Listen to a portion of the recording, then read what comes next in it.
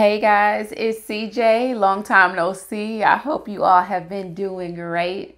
I have just been very busy, a few life changes, but other than that, I have been extremely blessed and I hope you all have been the same. But we are here for one of my favorite shows, The Real Housewives of Potomac. Yes, they are back for season 6 and it looks like it is definitely going to be a good one. But before we get started, you guys know, as always, to make sure that you like this video. Also, subscribe to my channel, comment, let's talk about it, share, definitely, tell a friend to tell a friend. You share it on your social media platforms, whatever, I greatly appreciate it. And with that out of the way, we will go ahead and get started. Now, they titled this episode The Nude Interlude, and we'll talk about why they titled that, what they titled it, in a minute. But we start, as always, with the ladies starting to get ready, you know, for their confessionals, and producers are kind of wanting to catch up with them to find out what's going on. And we see the producers, they ask Candace to describe the season in one word, and Candace says that last season was toxic. And they show us scenes from everything that went down between she and Monique and, you know, the fallouts, I guess, between her and Karen. But last season was definitely a doozy for Candace, to say the least. And Wendy says last year taught her that you never know who is plotting behind your back or who your real friends are. And then she also says that she says to not to listen to them, but watch them. I guess those were her words of advice. And they then go on to the tagline. So we'll talk about what each lady used as this season's tagline. We start with Giselle, and Giselle says, "The secret to this pretty face is staying in the shade." Mia, who is the newest cast member or the newest housewife of Potomac, says, "If you want to pop off, I'll be happy to get you adjusted." Then we have Robin, and Robin says, "I may keep you waiting, but trust me, I'm worth it." Are you, girl? Then we see Ashley, and Ashley says, "The only thing messier than two boys is me." Candace says, "My blessings are many, and my patience is none." And then we have Wendy. Wendy says, "This professor doesn't just grade on the curve. She sets the curve." And then we have Karen. And Karen says, "The grand dame can never be duplicated, imitated, or intimidated." So those are our season's taglines. Which one did y'all think was the best? Personally, I don't know. They were all kind of lame to me, but I mean, it is what it is. They were cute anyway. But anyway, the show opens, well, the first scene, I should say, with Wendy. And y'all know a few months ago, or back during the pandemic, there was this craze, like the silhouette challenge that people were doing on TikTok, where they would start, you know, I guess wearing normal clothes, and then you go into like the doorway and it turns red, and then your silhouette of you in some, you know, revealing or sexy clothing, or none at all. Some people were really wilding out with this TikTok craze, but Wendy does this silhouette challenge, and she attaches to it an invitation for the ladies, and she calls this event the Nude Interlude. She wants the ladies to come, and it's an all-woman affair, and so she wants them to come because she's got some special guests that she wants to introduce them to. And Eddie is her biggest hype man. You know, he is happy to see what she's doing. And we learned behind the scenes that Wendy, over the pandemic, she went and had a little work done. She got a breast augmentation, and they asked her if she got any other work done, and she says no. But I think that Wendy had like a BBL done, a Brazilian butt lift, for those of you who don't know what that is. And there is nothing wrong with that. I mean, she's a mom. She has 3 children. And as a mom, I know that children do change your body. Well, they change some of our bodies. Some people bounce back really fast, but a lot of us do not. And if I did have the money, I would get some work done too. I'm definitely not above it. I am fairly active, but if I had a couple dollars to throw at a doctor for some work, trust me, I would be getting it done also. But anyway, you know, she wants to show them, she wants to reveal to them, you know, her new body or her new friends, so to speak. But we'll get into that, you know, later on down the line. We next see Robin and Juan. They're in the process of having their dream home or their new home built. And so far, so good. Everything looks really good.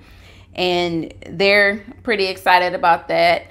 Candace, you know, she's meeting with a contractor at her new home as well, because I guess she's wanting to have a little more work done in the, I guess, the foyer or the living room area, which is huge, by the way. I mean, the ceilings are gigantic. They have a really, really nice house. And we then go to Ashley, a very pregnant Ashley. Ashley's like 9 months pregnant at this point. And we see Michael, and Michael actually really seems to be enjoying fatherhood. He's playing with their son, their first son together, and she's pregnant with the second. And he really does seem to have, you know, a good bond with baby Dean. That's his name. I forgot his name for a second. And she says that, you know, since she didn't grow up with her dad, that it's really nice to see Michael being a good father to their child, and that she feels like he will also be that same great father to the next one. And, you know, she also brings up the fact that she has not had sex with Michael in about 4 months. And she can admit that at first she was very worried, because she felt like this would cause Michael to stray again, because we know that Michael does have a history of straying. But she says that they seem to be in a really good place, and Michael says that he's looking forward to like their new normal, you know, with the new baby and everything, and that he's satisfied for the moment. And anyway, we go on to Giselle. Giselle goes to visit Candace, and she is thoroughly impressed with Candace's new home. Like I said, it's a very, very nice home. And, you know, we are introduced to, and I don't know if we've seen her in the past, I can't recall, but we are introduced to Chris's daughter, Naya, a really pretty little girl. I'm guessing, you know, she's from a previous relationship. And we also see his son, Mateo. And they're there visiting with the panty and everything going on. A lot of children are doing like the virtual learning. So they're able to kind of go about and not necessarily be in the classroom. So that allowed them to still get their education, but they can do it at their dad's house with their stepmom, Candace, which is really cool. So she's giving Giselle a tour of the home. She shows her like the guest bedroom, Miss Dorothy's, or Dot, as they like to call her. And there's like this weird ass cutout in the bedroom in the corner of Miss Dorothy. And I just thought that looked very, very strange. But so did Giselle. But, you know, Candace says her mom loves it. This is her domain. And, you know, she is all about it. So that's their house anyway. Candace is kind of telling her, you know, that she's in her second semester of earning her master's degree. And we've seen on social media, we've seen Candace. Candace is like, she was talking, I think it was accounting. I don't know what class it was, but it was kicking her behind. And she was really like going through it. And she was letting us know on social media how rough that class was. I know I was not a fan of accounting at TSU for sure. So I definitely feel her pain.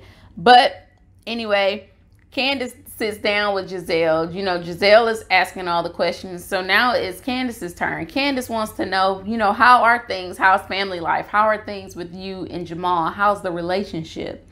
And Giselle tells her that it's not good.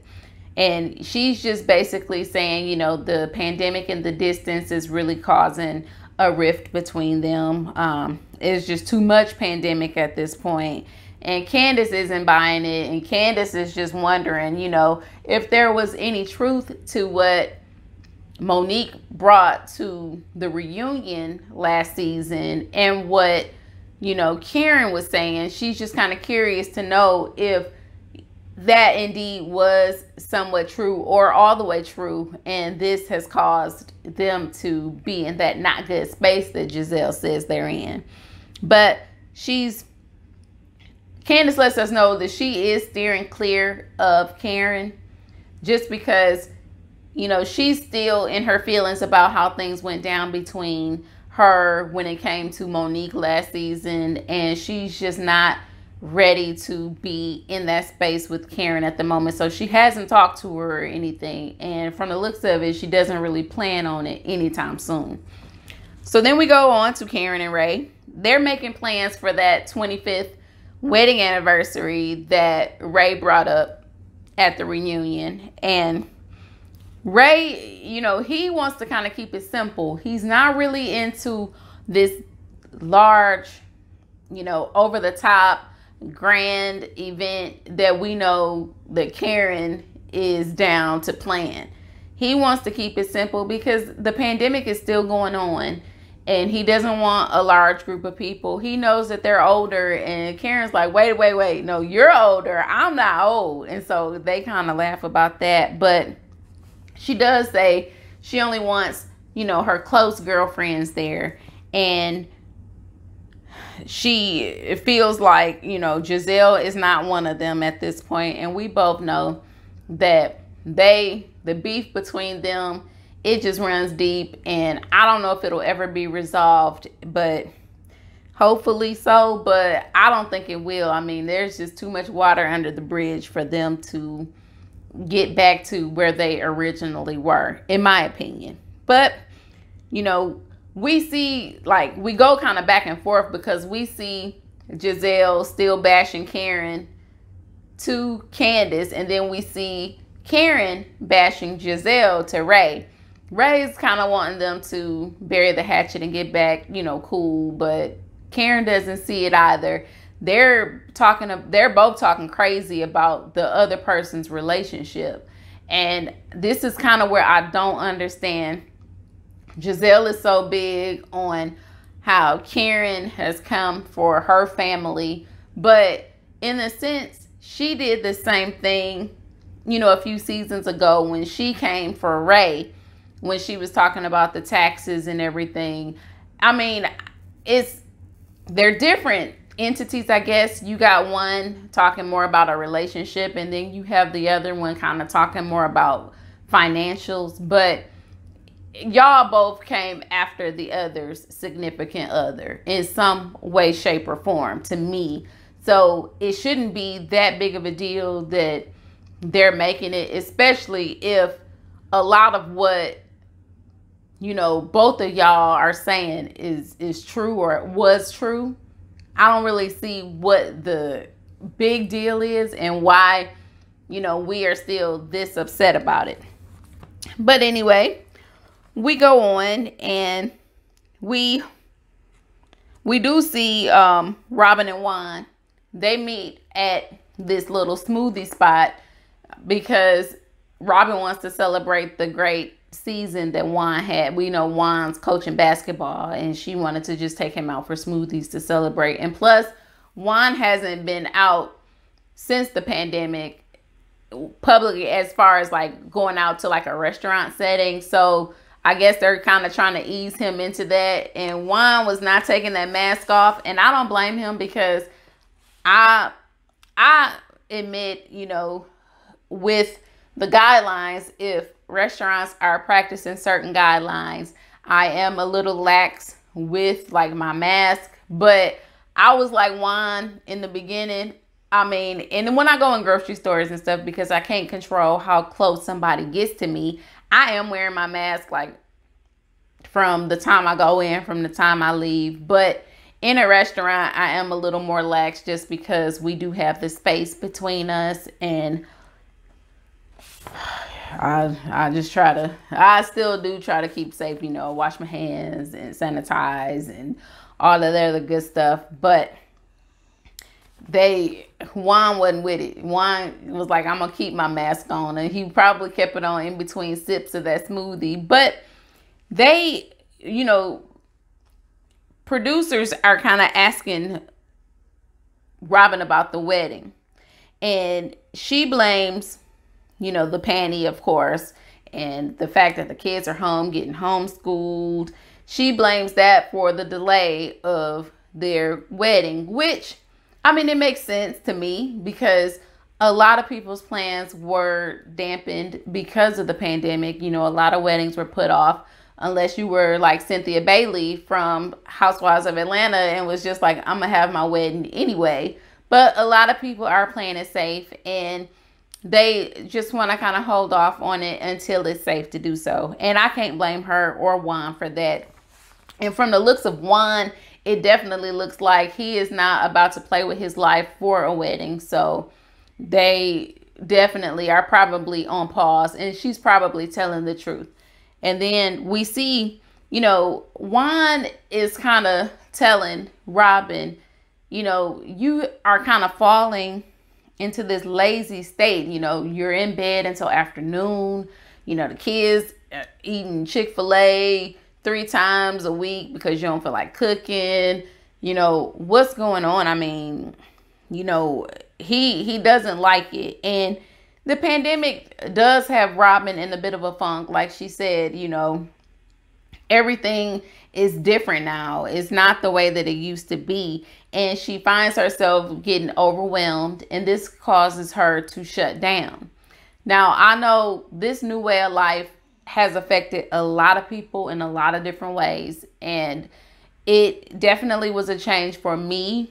And I do also feel myself kind of falling into a bit of a slump, just personally. But, luckily I have people to talk to about that kind of stuff. But it does affect you. And I can see, I can't afford to just lay in bed, unfortunately, because I got, real bills that I got to pay. So I got to get out and get it. But I do understand, it could kind of have a different effect on people. It could affect you differently.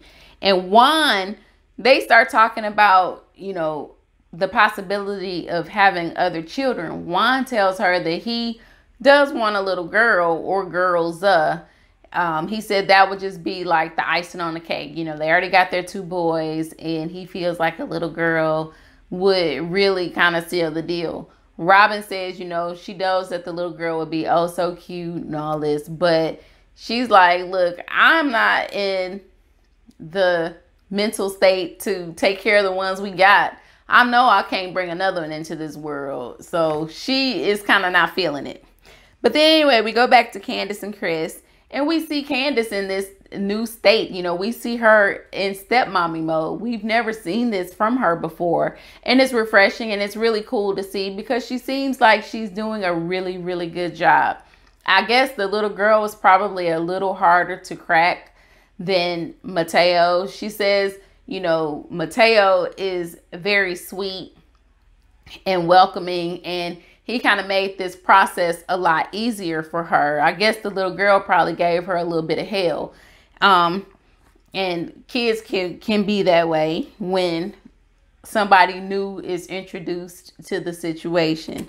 But she is really getting the hang of it, and it's a really good look for her. And eventually they talk, and she says that, there is a possibility that she could want children of her own, with Chris in the future. And I'd be glad when they go ahead and do it. But I can't put a time frame on nobody's ovaries, but I mean, they just keep dangling this idea over our heads that she may want children or she may not want children, but they'll do it in their own time, of course.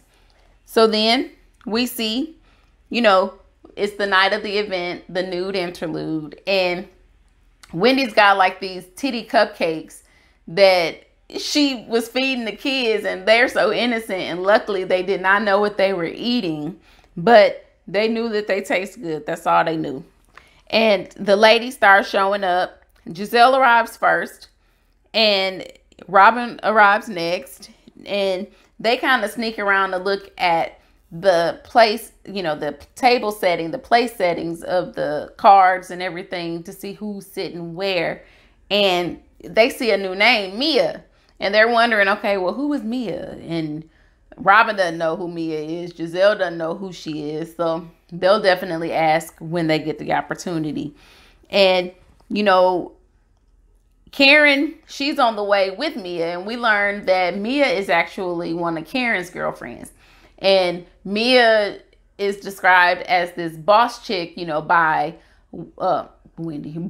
Karen, and she owns the joint chiropractic clinics. And I don't know, I think I've seen one of those here where I live, and they are definitely places, you know, up and down the East Coast, and she does seem to, you know, be doing very well for herself.